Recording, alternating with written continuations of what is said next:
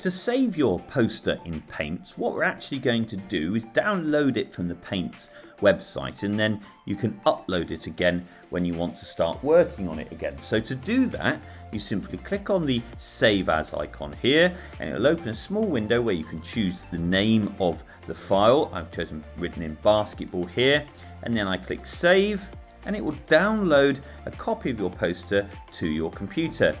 You might then be asked by your teacher to move that out of the downloads folder to an appropriate location on your school's network. To open your poster and continue working on it in Paintz, you simply click on the Open Image icon, which is this one here,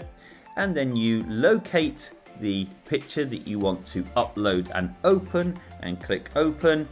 and it will upload it and open it in Paintz, and then you can continue working on it.